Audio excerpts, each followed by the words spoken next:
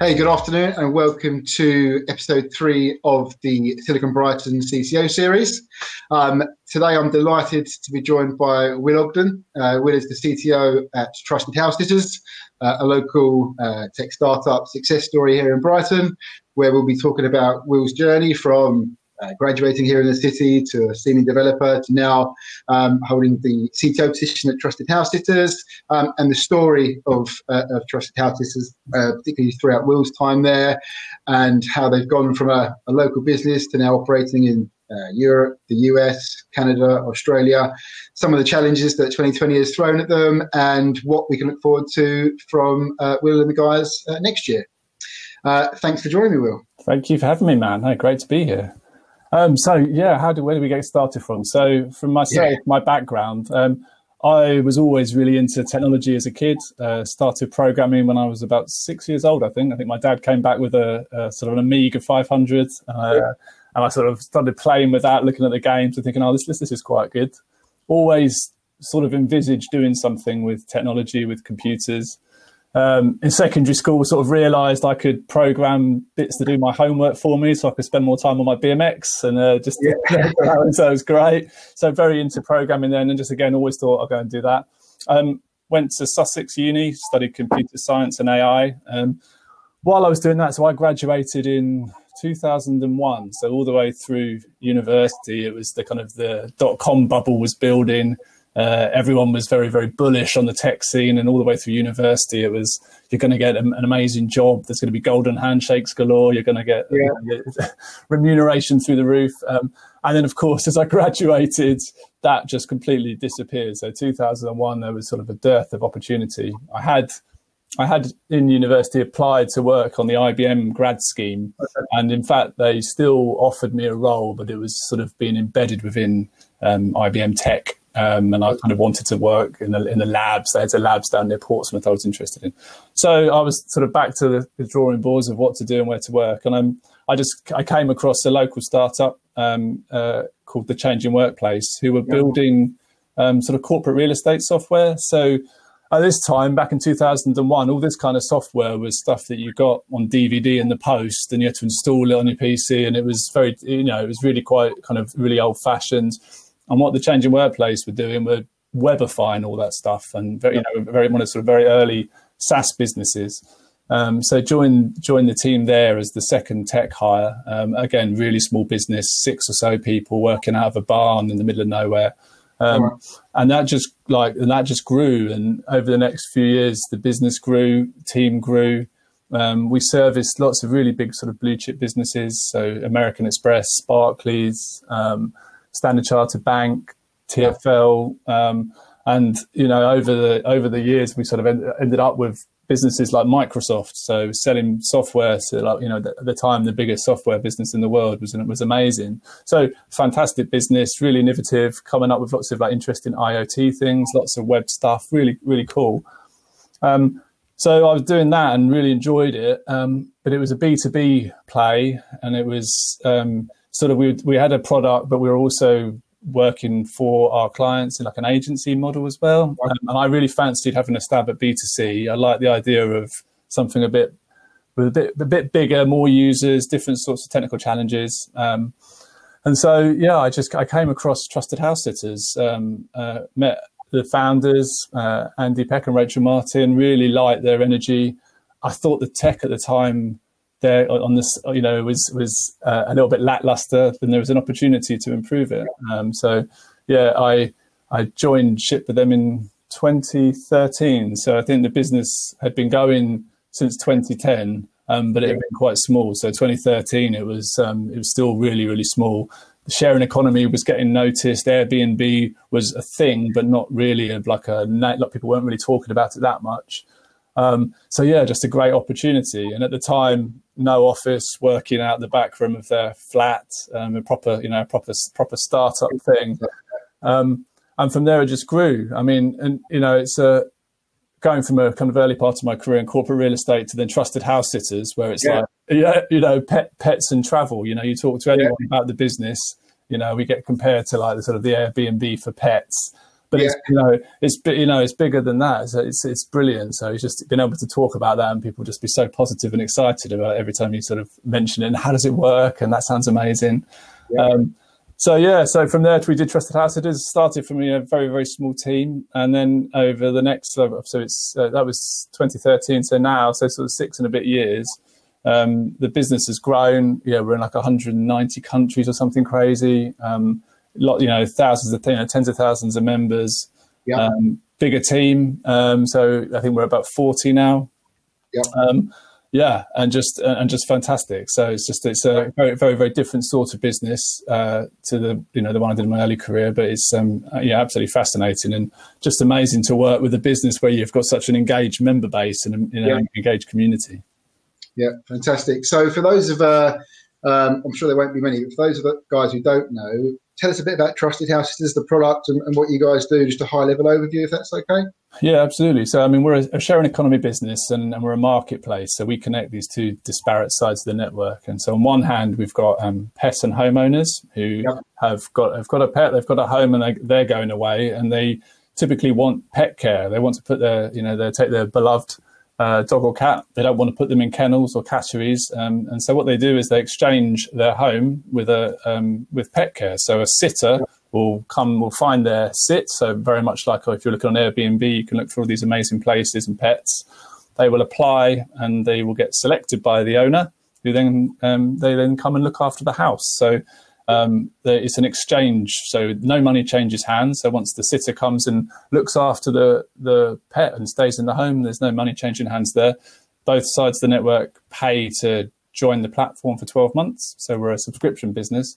And then within that 12 months, you can have as many interactions, sits and pet care as you want. So it's a fascinating business, and I think the fact that money doesn't change hands, it really changes the dynamic between it's much more of a community than a kind of a transactional site. Yeah, absolutely. You can tell that already from, I've used the platform myself, as in my family, but you can tell from just looking at the website, the engagement of the community there. And I think the fact that it's solving problems on both sides of the fence whilst, providing a service that is intrinsically linked to really emotive things, pets and travel, which people love to do. It was always going to be a success. But I guess when you started 7 years ago now, 8 years ago, and they were that sort of tiny, in a house or above an office, wherever you were based, what was the kind of remit given to you then? You mentioned the slightly legacy tech stack, which was an interesting challenge for you to overcome. But what was the kind of blueprint roadmap? How did it look then to get to where you are now today? Yeah, good question. In the early days, you do whatever you need to do to try and grow. The aspiration was always we wanted to grow. We believed we had product market fit. We believed this was the best solution, and we wanted to do whatever it took to try and get the name out there. So, the opportunity when I joined the business, the opportunity was really to try and make it more mobile friendly. So back in 2013, again, we had a lot of, it was predominantly a desktop site, and it kind of wasn't that friendly on mobile. And even, in 2013, we were still actually seeing more desktop traffic than mobile traffic, but you could see from the shape of like graphs that was going to change at some point. So, early on, it was very much try and make it more web friendly, mobile friendly, try and build that out. Just try and make it look a little bit more, a little bit smarter. And there were other sites around at the time trying to do something similar, but we wanted to make it more commoditized, easier for people to use, build all that verifications, and make a really safe, secure, trusted community. So it was just invested in that kind of stuff. So we invested a lot of time and effort in building like reviews, feedback systems, lots of effort in verifications, document checks, all that kind of stuff, and trying to automate it, because we figured that it was that trust to let someone into your home to look after the things you love the most, you've got to really trust them. So trying to build the tools and apply the technology to help with that stuff was super important. Yeah, absolutely. And in terms of, I guess, approaching what was there already in terms of the sort of legacy tech, if you like, and I mean, did you have an idea of how big the platform was going to be? You know, the sort of the growth into those 165 odd countries that you mentioned, and what kind of considerations did you have to give when sort of thinking about designing a new architecture, or you know, designing something to scale to that size? Yeah, absolutely. I mean, so when I joined, it was just me. So I'd gone from a business before where I had a big team to do stuff to a team of one with me having to do everything. And so, but hands-on stage really as well. Yeah, absolutely. So and so with that comes, it helps you with your thinking and making things that are easy to manage and easy to scale. If everything's too complex, it's simply you can't deal with it. So, and I think it's things like that I think have kept with me certainly as I've as the company's grown. I mean, very much trying to use off-the-shelf solutions, open source work where you can leverage other people's smarts. You don't need to reinvent the wheel all the time, especially when it's a small team, and really just to focus on the USP, the thing that we did differently from everyone else, and that's where you spend all your dev time. Again, things like hosting an infrastructure, everything obviously cloud-based. Don't try and have and even down to one of the benefits actually is how we had the office set up, which has actually helped with the pandemic, as we had very little office IT infrastructure, everything cloud-based, and almost like a team of remote workers working in the same place, which made transitioning to home working incredibly easy when it came into it. So always just trying to think about what's easy, how can you manage it on a very small team, and then it just makes scaling a lot simpler. Yeah, that makes complete sense. So I guess focusing your the dev time, the creative time on the USPs and the things that make you different, and how you can improve that sort of customer engagement side of things, I guess. Absolutely. Yeah, I mean, techies love to build things, and I'm not any different. You do want to just build these things, but again, commercially, you've got to think of what makes sense as well, and it's always going to be that balancing act. It's like when you can apply new tech stuff, and when you've just got to do something simple and easy to maintain. They're both. You've got to strike the balance to be commercial. Yeah, no, completely agree. That makes complete sense. In terms of the engineering team now, then from one man yourself to where we are today, how does that look? Yeah, so we have cross-functional squads. So right. I mean, there's a lot of talk of the Spotify model with these cross-functional teams and stuff, and I don't think I'm an advocate. You can't just roll out Spotify to every business, because not every business is Spotify, and it doesn't really work.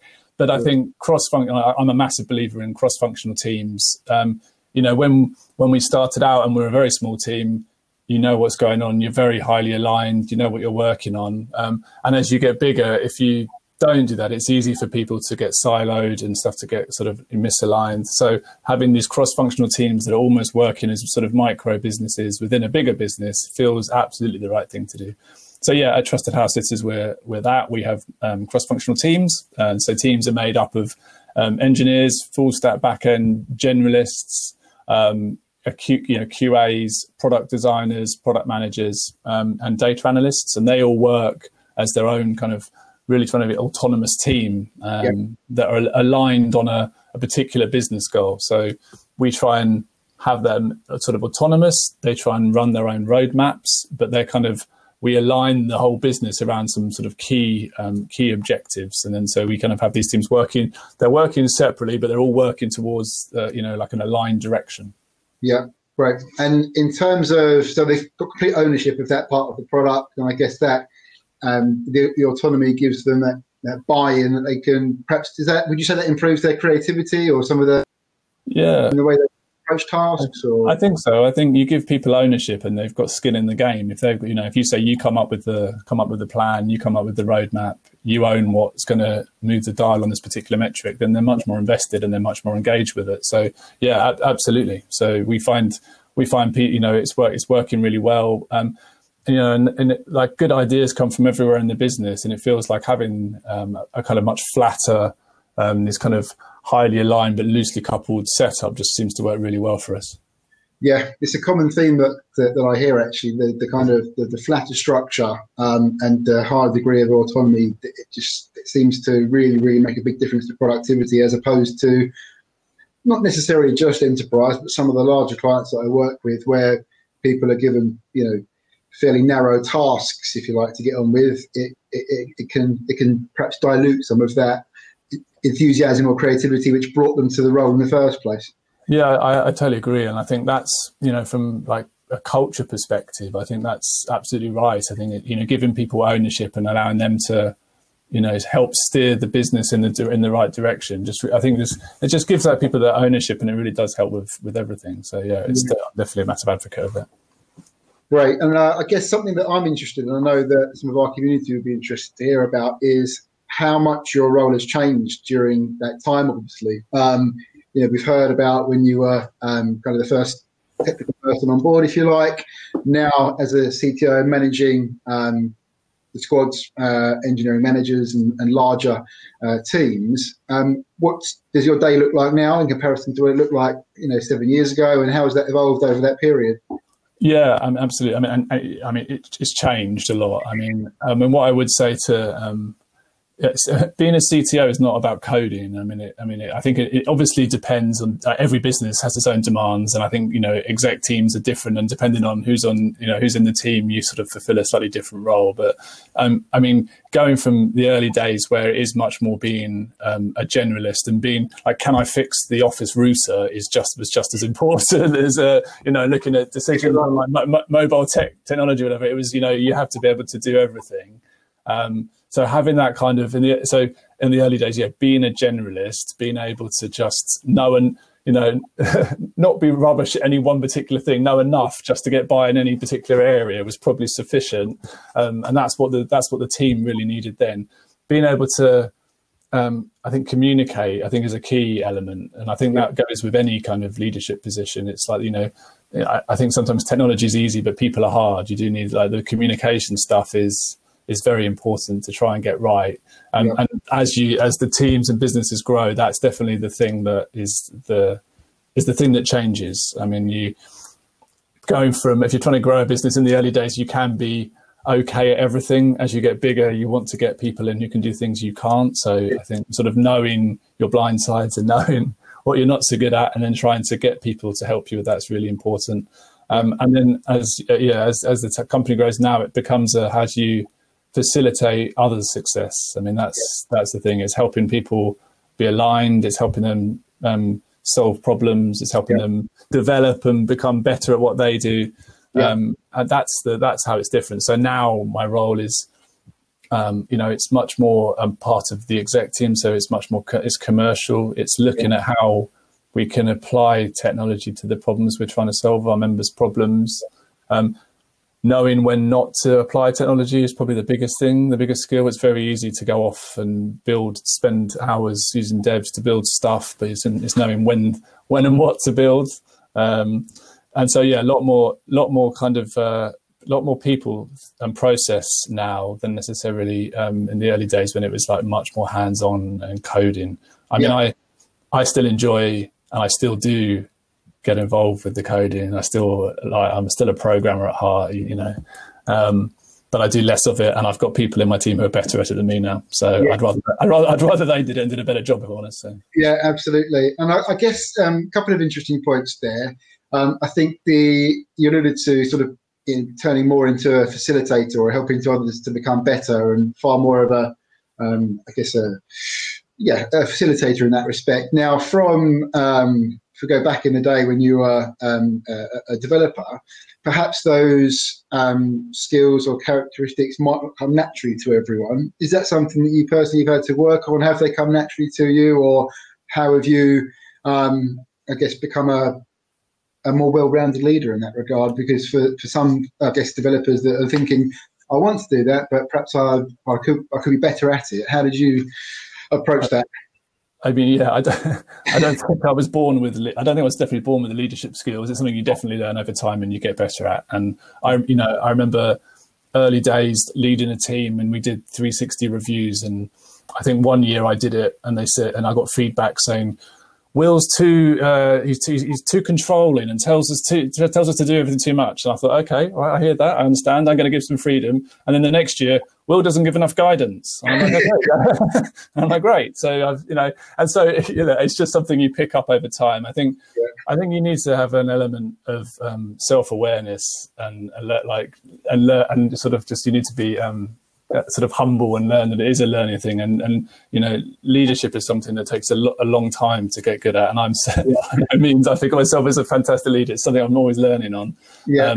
But I think it's what I would say is I think being able to communicate to others in a business is massively important. So for developers who have aspirations of CTOs or whatever, senior business stuff, it's much more than, you can be an amazing programmer, but that doesn't mean you're going to be an amazing CTO. I think you need to be able to communicate, and I think you need to be able to work with others. And so I'd urge those kind of things, developers, to focus on not just the tech stuff, but the kind of the people stuff as well, and being able to communicate and work as part of a team, because being an amazing programmer will get you a long way, especially today, there's lots of opportunities, but it's not going to, if you want to get into the higher echelons of business, you need to, I think, be a good communicator. Absolutely. Yeah, definitely. And another point you alluded to there was that your role has been, I guess, you've got more exposure or drag towards the commercial side and some of the more important business decisions as well, which obviously for a business of your size and given the journey of which you've been on in terms of, I guess, receiving funding and looking to grow, how much of your time is spent on the business side now, and taking the important financial decisions into consideration when looking to apply technology to the business problems? Yeah, we've got a fantastic executive team and a fantastic financial director who knows a lot more about that stuff than me, and helps make those decisions easier. Yeah. But we, as an executive team, we work as a team and we decide as a team. So it's definitely shared. So we spend a lot of time on strategy, on the direction, and the how we can set up the business and the processes and the people to help make how sort of make that stuff happen. So I guess from how time splits up, I think I probably spend maybe 20 to 30% doing tech stuff, whether that's programming, whether it's infrastructure or whatever it is, and the rest of the time on either team process, team management, or commercial stuff, other kind of leadershipy things. So I think the tech stuff, and again, it will depend. This stuff changes depending on the business you're in and the stage you're in. The earlier on, you're spending more time on the tech stuff, working that, and then as that matures, it's more kind of just other people are taking that on, and you're kind of whatever the teams know what they're doing and what they're doing they can just motor with it. So it's definitely peaks and troughs, but we're all as a leadership team all kind of involved in that decision making. Yeah. Okay. Cool. And in terms of building an engineering team, product teams, what are the key considerations that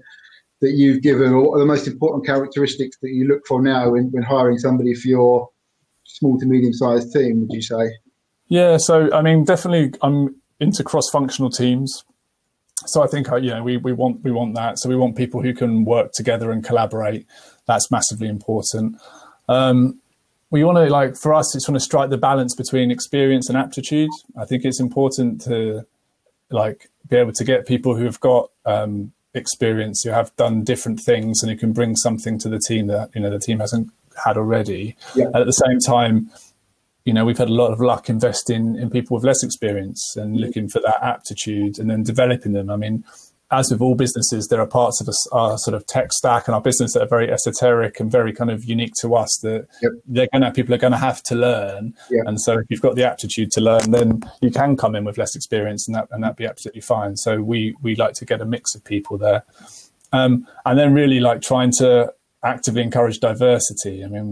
It's something that we're working on. We have a separate team on a kind of a inclusivity and diversity perspective to try and encourage that more in the business, because just hiring people like yourself, yeah, and you're going to end up with like a tribe mentality, and it's not, for us, that's not what we want. We want to encourage diversity, get people's different outlooks in. That makes the team stronger. So yeah, trying to build a very diverse team. So looking at all our hiring practices, looking at how we can do that is really important to us as well.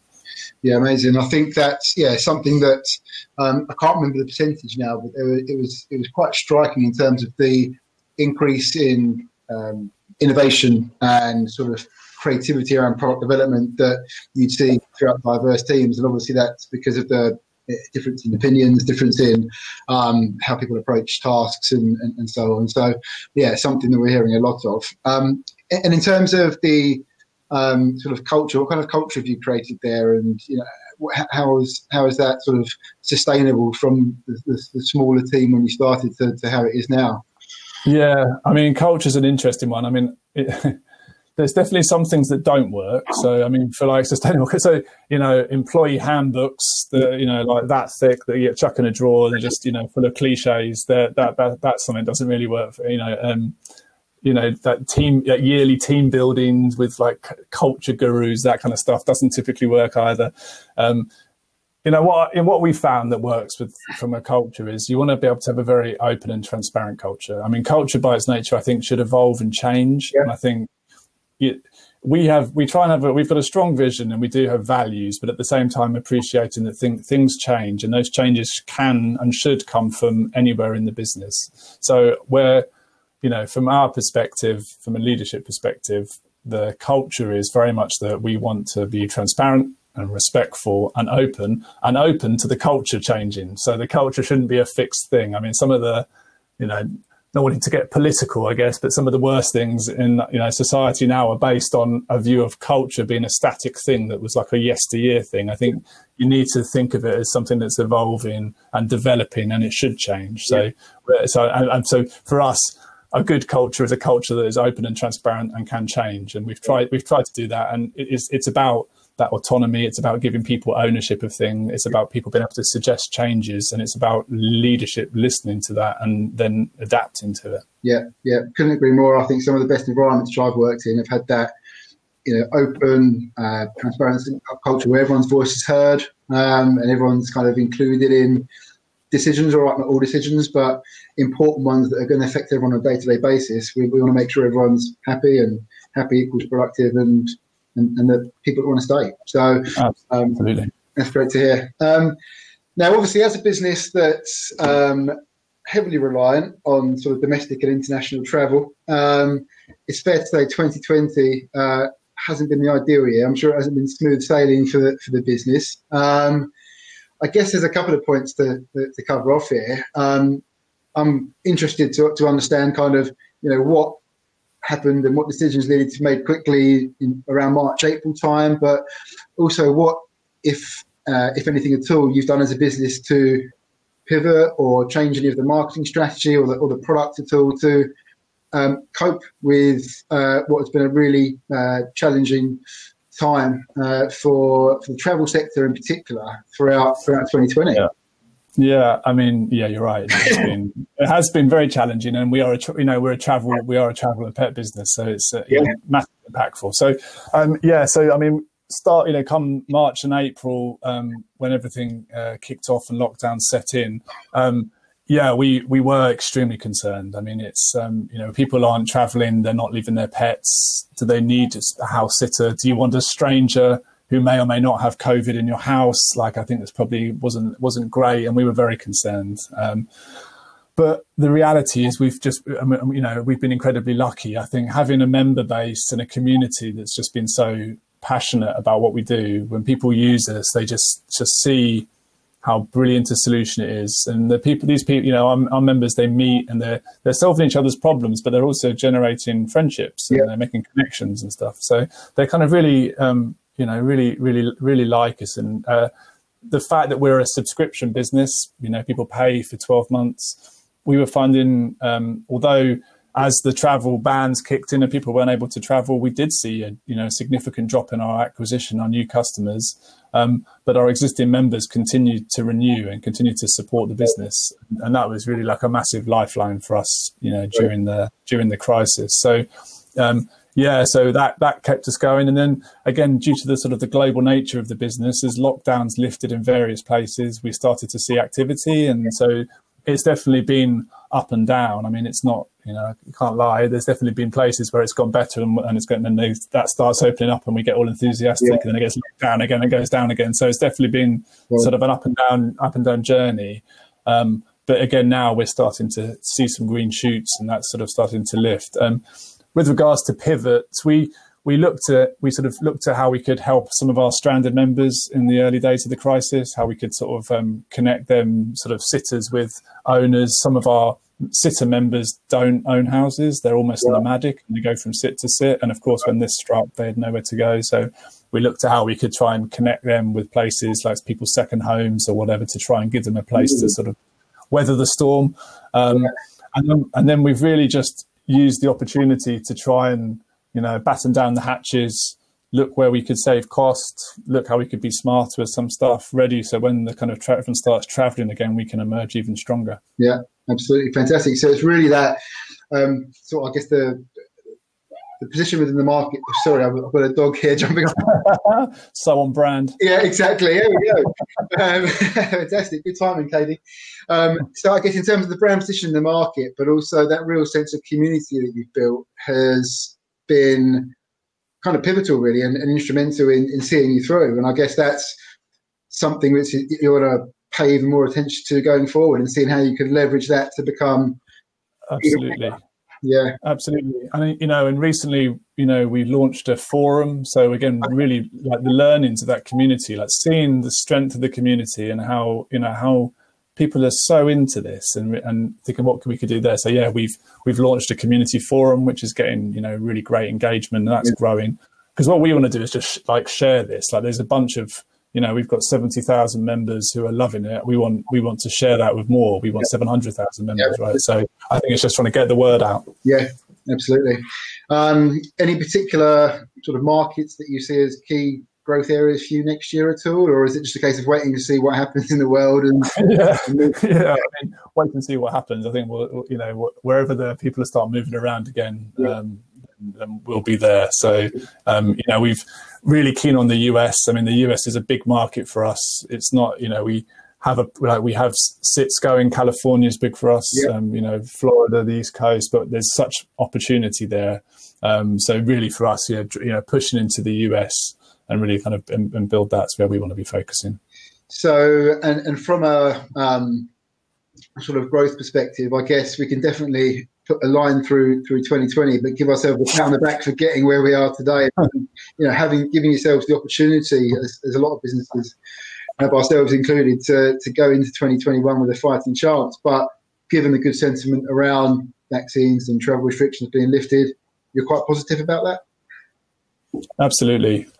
I mean, we've been, the way we've managed to tread water and stay where we are and still, be a going concern because of the support of the members. It just shows our kind of, product market fit. It shows that we have a place and we've got a great solution. And so, yeah, we're really buoyant and bullish about next year. And we feel that there's going to be all these people with, some of the, I don't know about you, but so many people I know have bought pets during the lockdown periods. Yep. And they've not been able to go away and come round to next year. I'm sure they're going to be chomping at the bit to go away and see the world. And they've got these lovely animals that they want to be taken care of. So we're extremely bullish on the opportunity for next year. 100%. Yeah. Well, I think we've got.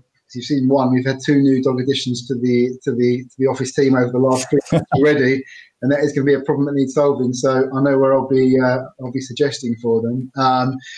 Absolutely. And from a sort of, I guess, a technology perspective or a product perspective, are there any sort of key initiatives that you could share, or any sort of areas of product development that you guys are going into that's going to, I guess, change the product offering at all, or anything that's sort of interesting for us to hear about in that front?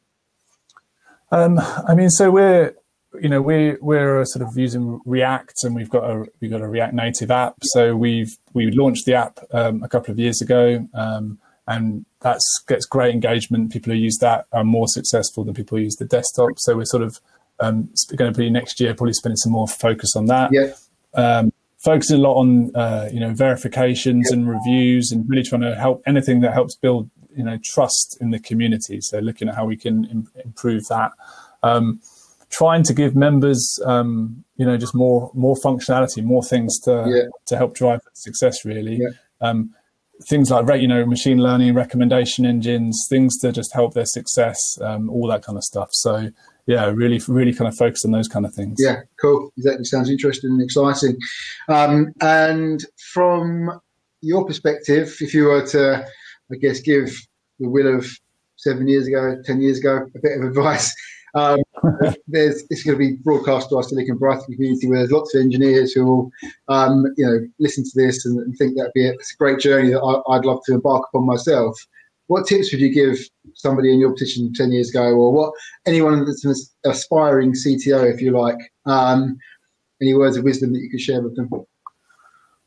Words of wisdom. Well, I think so. What I would say, one, I think if you want to just be a programmer or an engineer, I don't think being a CTO is where it's at. I honestly believe that, I think that's absolutely fine. I think you can be an amazing engineer and just do that. I think one of the downsides in our industry is that people feel pressured to move into management or move into people, and I just quite honestly think it's not for everybody. And I think so.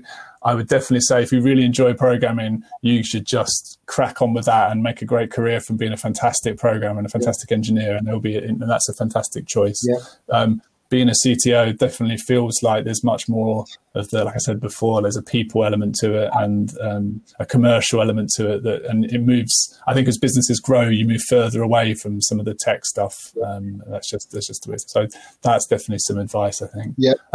I think definitely join meetups and learn from others. I mean, we've got in Brighton a fantastic CTO meetup group. Lots of great people down there. Learning from others, because it's just everyone's sort of been through this. Everyone's faced similar challenges, and you don't need to do this on your own sometimes. And marketeers and finance directors, and they obviously have some niche skills, but with technology, you're almost speaking a different language sometimes, and it can be quite a lonely place on sort of an exec table when you're trying to explain why you want to be doing something, and everyone's just going, "This doesn't make. Why would you want to do this? That we don't care about that API. It doesn't make any sense to us." So having other people you can reach out to in your network to discuss. And be like, am I making a massive mistake? Is this entirely sensible? You need people to talk to. So I would encourage everyone to just, to network, which again, I think some techies, it's not their strength. I mean, networking's definitely not my forte, but it's been incredibly useful. So I think definitely trying to do that earlier in your career helps. Yeah, great news. Yeah, so doing what you enjoy, playing to your own strengths, and calling on the resources that are close to you. I think you rightly point out the local community, or sort of, I guess, networking meetup scene is really engaging. It is, everyone really would like to help each other, and there's lots of cool resources. Some we're supporting and others we're not involved in, but all equally engaged to try and, I guess, help each other in Brighton to be a thriving tech scene, which it already is, but there's definitely high on the agenda is getting those meetup groups buzzing again next year. Hopefully we'll be able to get in front of one another and start sharing some of those experiences and knowledge. And I think, all being well, it should be an exciting place to be next year. Absolutely, yeah. Absolutely looking forward to it. Great stuff. Well, thanks very much for joining me. It's been a pleasure to hear about yourself and a bit about the Trusted Housesitters story. I think it's very much a case of watch this space. Things are very much looking on the up, and excited to see and hear what's to come from you guys in 2021. I'll certainly be shouting about you guys and sharing the platform with people in my network, my friends and family. If you're watching this and one of the problems that was mentioned is a problem that you face, then hopefully you'll go over to the website and find a solution. But yeah, thanks very much for your time, and I look forward to seeing you at one of those meetups in person next year, mate. Yeah, looking forward to it. Thanks, Matt. Great. Cheers.